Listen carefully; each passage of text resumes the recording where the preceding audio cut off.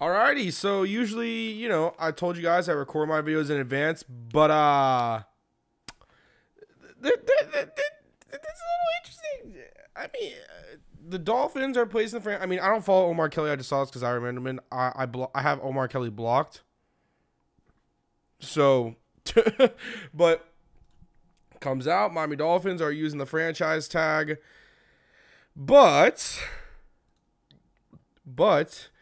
it is the non-exclusive franchise tag. And if you want to get this, just so you guys know, the Dolphins would get 2 first-round picks as compensation if he signs elsewhere. So, the Miami Dolphins, although committing $16 million to Jarvis Landry, if he signs elsewhere, if a team takes that risk, they will have to forfeit 2 first-round picks. 2 first-round picks. Very interesting situation there.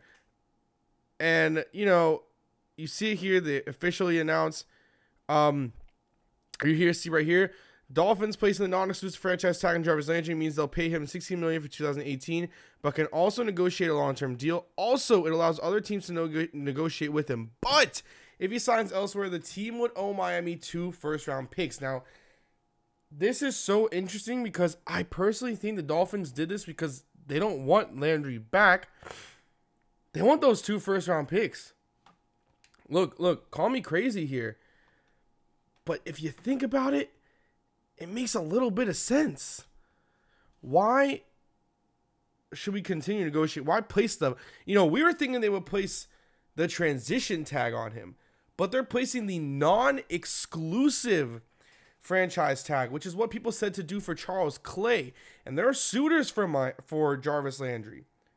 Suitors like the Bills. Suitors like the Ravens, like the Browns.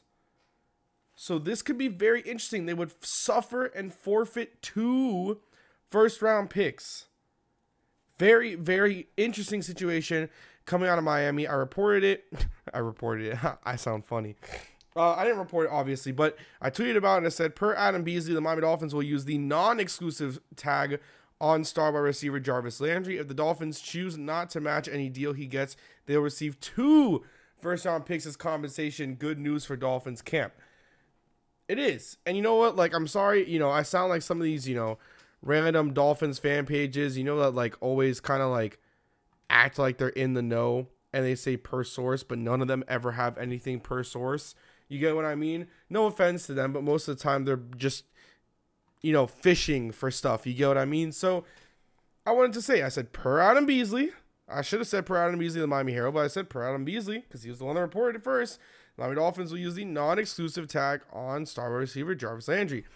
And, you might be asking yourself, Kai, why'd you say star wide receiver? Didn't you, aren't you not the biggest fan of Jarvis Landry? I'm not. But he's a star wide receiver. I mean, a star slot receiver. Yeah, he's a star slot wide receiver. But yeah. So I want to get this out to you guys. Let me know what you guys think down in the comments below. You'll get a mock draft tomorrow. I will see you guys next time. And as always, peace.